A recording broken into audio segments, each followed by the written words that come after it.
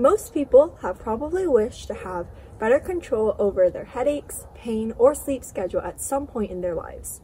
At those times, you'll probably be thinking of taking some pills to alleviate your discomfort or symptoms. But what if there's a more effective way to treat these conditions?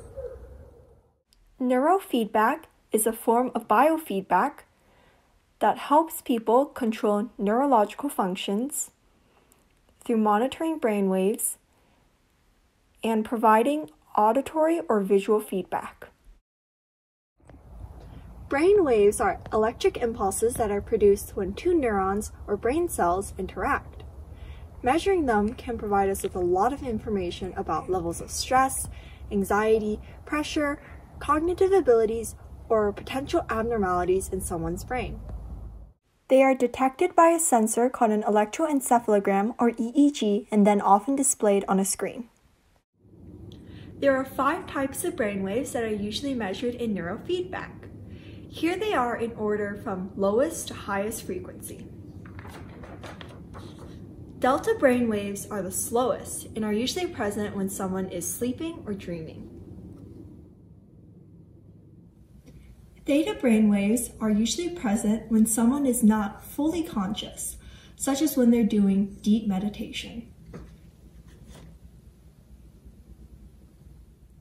Alpha brainwaves are usually present when someone is relaxed, such as when they're doing a calming activity like yoga.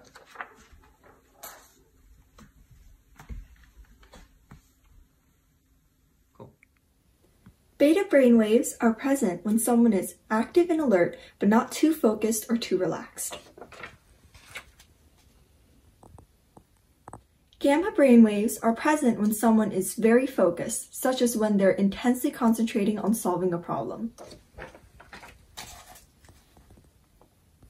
Let me demonstrate an example of neurofeedback. I will put on one of these smart headbands that has 2 EEG channel acquisition technology. It will monitor my brainwaves and differentiate between my left hemisphere and my right hemisphere. Then my smartphone will show me my brainwaves and tell me how to improve so I can achieve better mindfulness in the future.